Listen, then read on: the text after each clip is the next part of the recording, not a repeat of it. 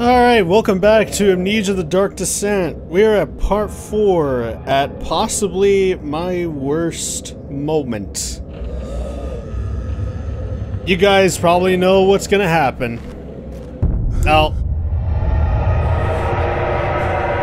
Yep, there it is. The ooze-covered door won't budge. Well, it's too bad I didn't have any spare acid. Keep going, there must be a way out of this place. Oh, fuck. There we go. Oh, there's a switch. Hi. You fucking asshole.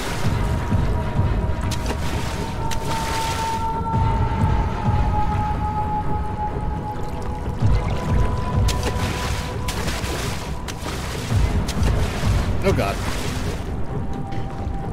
Oh, Jesus Christ.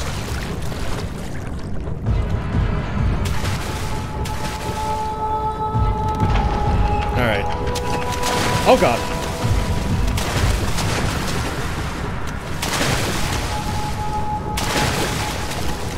Alright.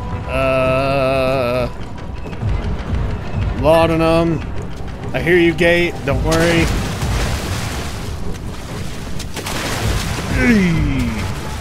That was too close for comfort.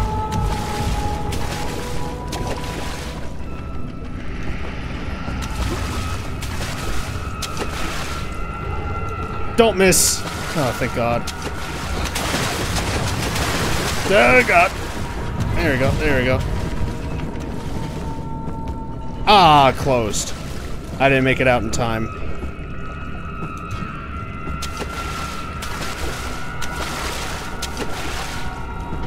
Nope. I see your game, water monster.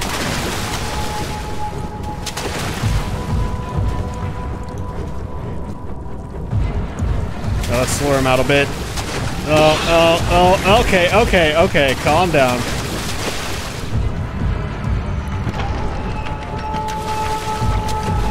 Shit. Get up there! God damn it. Okay, alright. There we go. Oh, come on! Fucking dickhole. Here, you want a treat? Go get it.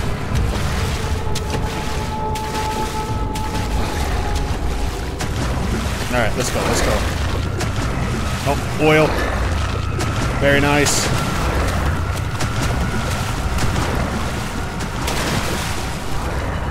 Oh, this way. Ah, shit. That wasn't enough. I'll wait for him to stop.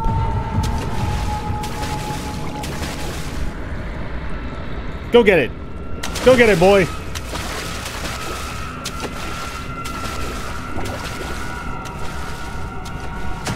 Okay, let's go. Oh my god, if only it opened much quicker. Alright, let's go.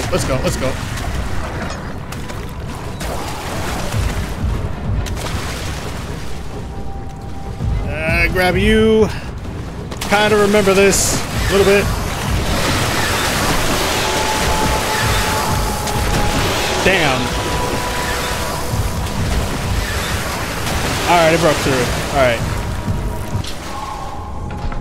Cool. I didn't know how that would play out. Something large brushed against his leg, and he felt himself being dragged along by the current of the beast. He pushed himself above the surface. Help! He cried, as the ocean swallowed him again. It was that water monster. Or it was a shark. One or the other, honestly. All right. Pull doors. Alright.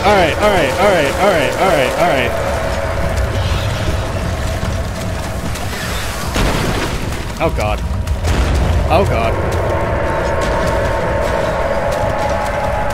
Alright. Come on. Jesus. I don't know how close that was, but I assume it was pretty close. Yeah, let's go. Let's go. Let's go. Let's go. Let's go. Let's go. Come on. Black hole! Yay! He felt himself being hoisted out of the ocean. The lacquered hull of SS Hortensia glittered in the soothing, warm yellow light of a setting sun. He turned his head to the calm ocean reaching towards the coast of Portugal and thought, is this another dream? I'll tell you this right now, man. None of this is a dream. None of this is a dream.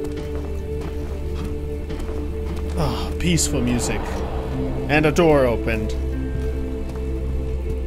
I'm gonna go opposite way. Oh, we have a transition door here. Storage, okay.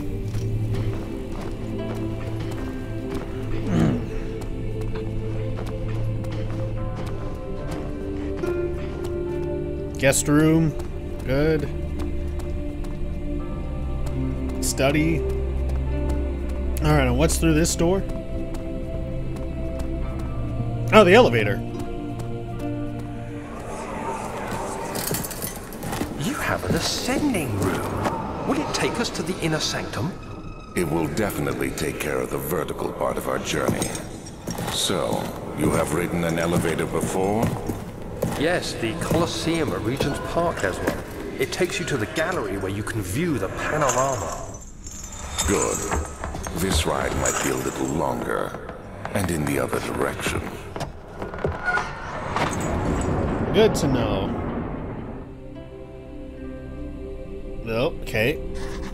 It's not working. Of course not. Find a way to start the engine that powers the elevator. Well, an electrical grid would be the first step, but then again, this is all 16th century, so can't rely on that. Oh, it's locked. Find the key that unlocks the door leading to the machine room. Alright.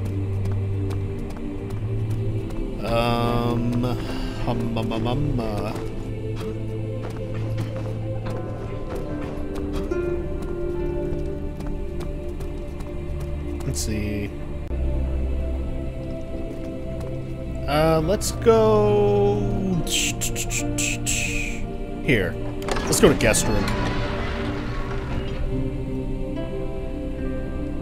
You tried to fit the pieces together, but like the sand dunes, they shifted when you weren't looking.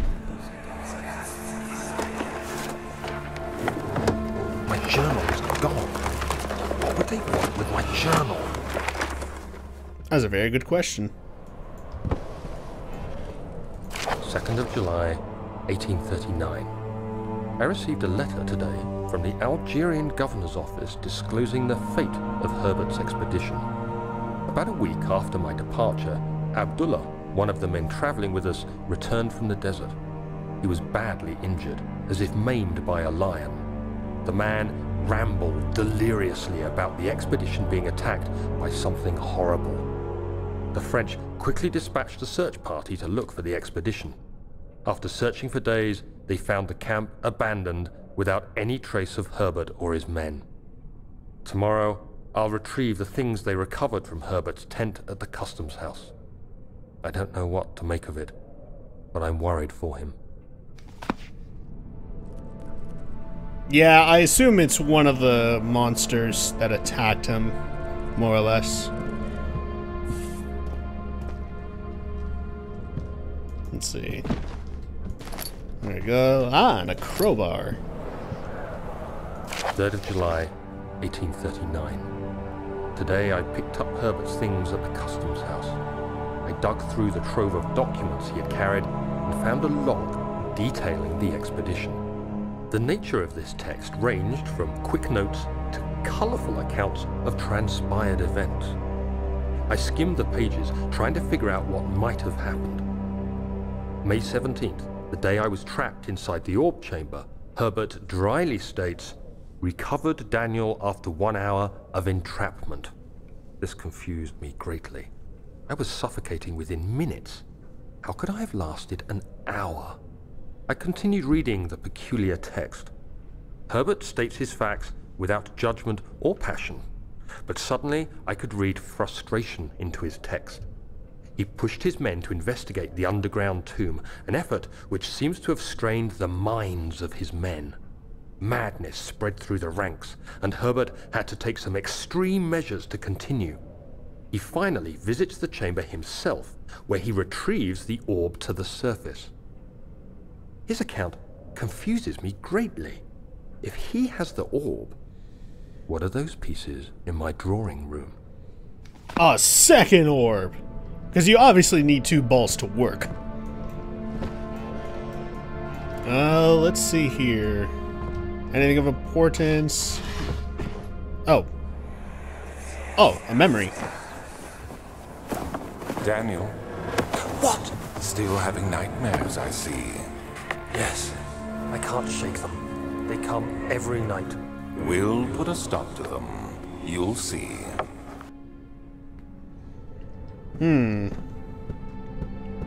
Baron, I think you're lying to me. If you lied to Wilhelm, then why on earth would Daniel trust you? Then again, Daniel probably doesn't know about what happened to Wilhelm. The door is stuck to a broken lock.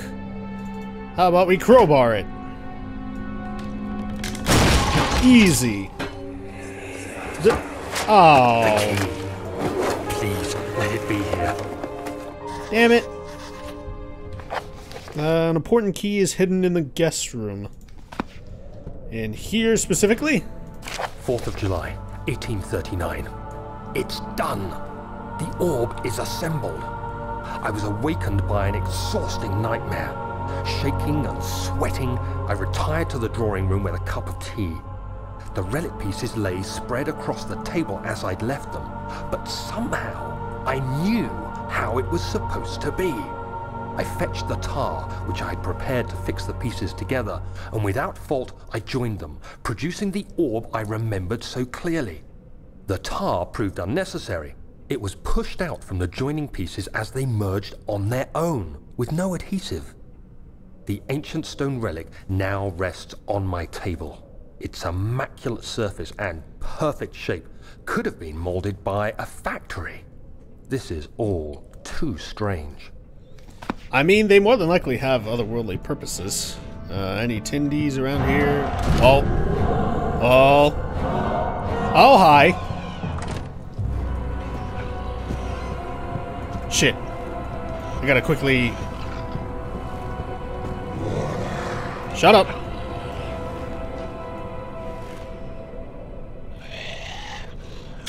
Oh, there we go. Hello. Hello.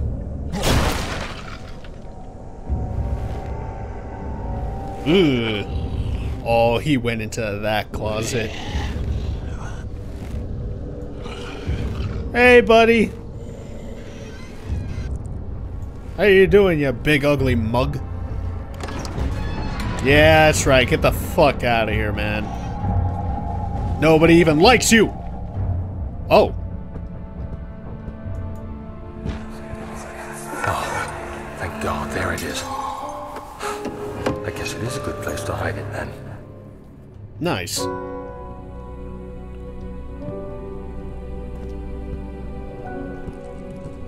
I honestly forgot where it was. So, I'm kind of glad the painting kind of swayed a little bit for me to see it. Out of here. Oh, God! It exploded to bits! Okay. Was that all there was? Is the machine room key? Might have missed a Tindy or two. Oh. A Luduna. Let's go. Alright. Are you gonna explode? Well, you certainly did, because you did not come out like I thought you would. Oh man, sometimes I just need to like shut up and not like mock any of the hauntings that have happened recently. Can I get up top? I feel like I could get up top. Hold on, I want to get up top of the bed real quick. This has nothing to do with anything. I just want to get up on the bed. The very top of it, anyway. I'm king of the world, bitches! Alright. Good stuff. Thanks for bending your knees, Daniel. That way you don't have to break your legs. Alright.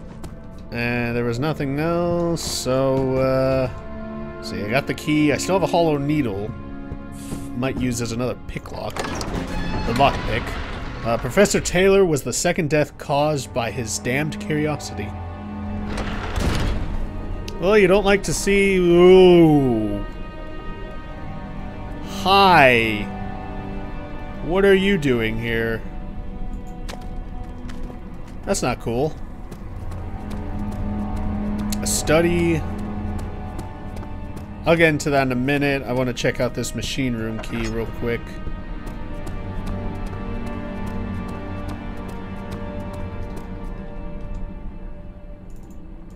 Alright. Sir William Smith had been marked. There was no way for him to know that the young man from the other day cast such a terrible shadow. The shadow that is haunting us right now? So I doubt it's that kind of shadow. Alright, what's through this open door here?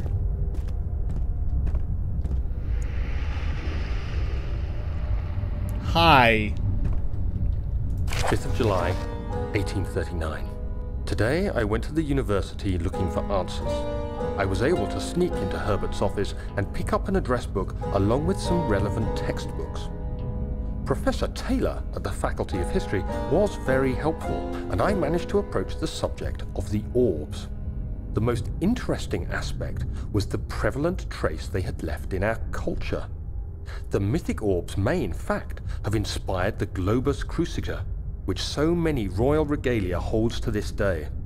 In ancient times, the orbs were held by priests as a symbol of the sun and its power.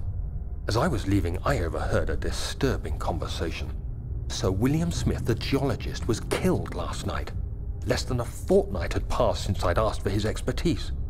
I know it's silly, but I can't help feeling responsible somehow. Maybe not directly. More like indirectly. If that makes any sense. What's all this? More switches to deal with, I suppose. Pressure. Ad quartio pressus. Whatever that means. Wait, what? Oh, I thought I... No? Okay. Oh, it was just telling me the tinderboxes. Okay. Anything here? Anything here? Nope, nope. Okay. Something tells me that's important. I'll figure that out later.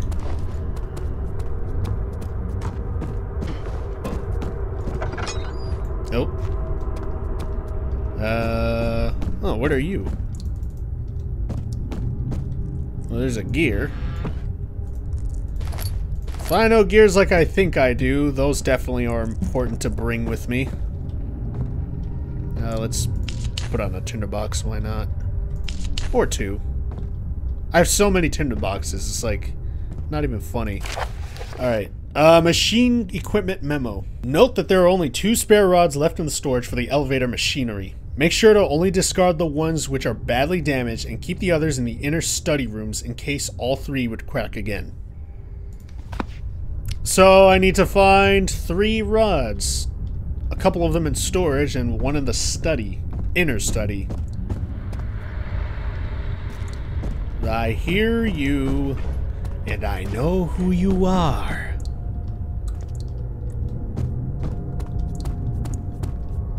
Oh dear, it's dark in here. Oh yeah. Forgot to bring a cog with me. Cog wheel. Doesn't fit that one, but it fits this one. Let's put on some lights.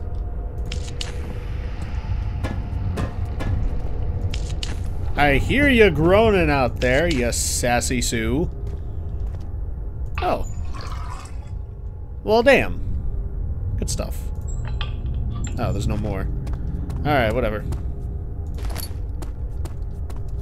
Let me find 2 more of those. Oh, what's this? Oh, nothing in the burner for it to ignite. Well, how about some coal?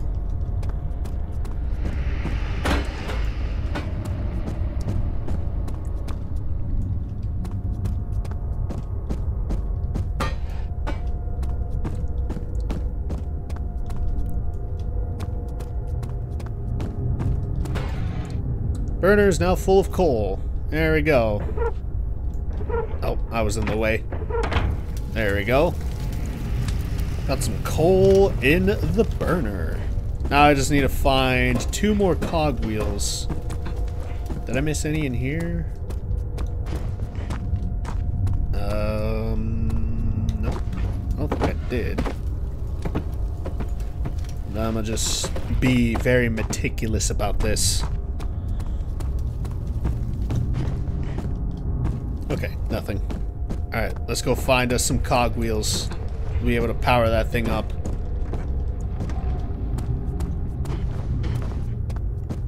Oh, there we go. One right here.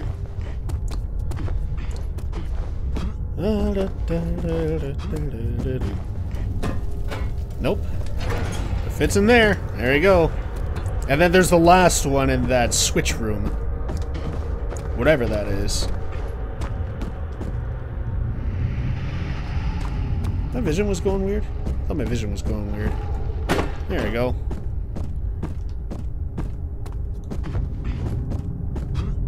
Alright, alright. There we go. Nope, that's the wrong one. Just wanted to rotate it. There we go. Oh, what's this? 14th of July, 1839. I've read every book I can find on the subject. While rich in legend and hearsay, my knowledge is lack for the insight I crave. I've sent letters to many in Herbert's address book and received answers of varying importance. Today, I got one which differed greatly from the others. From a baron in Prussia. He said nothing about the quaint stories of priests in underground temples. He didn't even mention them. He simply wrote, "I know. I can protect you. Come to Brennenburg Castle. Signed, Alexander." What am I to make of this? Protect me from what? Is someone after me? I looked up Brennenburg and traced it to the Prussian woods near the Baltic Sea. While being the least informative letter I've received, it causes me greatest distress and interest. As I write, my thoughts are drawn to my nightmares in which a most disturbing sound calls to me. A sound defying description. A voice from the void. The last few weeks have been awful, with so many sleepless nights dreading a repeat of those horrid dreams. Tomorrow, I shall visit my physician, Dr. Tate, in hope that he can provide me with sedatives to help me sleep. Seems like that didn't exactly work for you, buddy. Oh, here's the switch. Oh, machinery needs more work before it'll run. Great. I assume it has to do with the rods and the switches. Oh, I'm definitely missing a note. Oh, here we go. 17th of July, 1839. How has this escaped me? They're all dead. Limbs scattered, heads split down the middle, their skin flayed as if boiled. I feel like I'm falling into myself. What's happening? Sir William Smith, Professor Taylor, now Dr. Tate. Is it following me? How can it not be? It's the damn thing I brought from Africa. Something is after me. I have no choice but to trust the Baron. He better know what he claims. If he is wrong, I suspect he'll regret it as well. So, the Shadow went after people that we knew, which is honestly pretty fucked up. Great.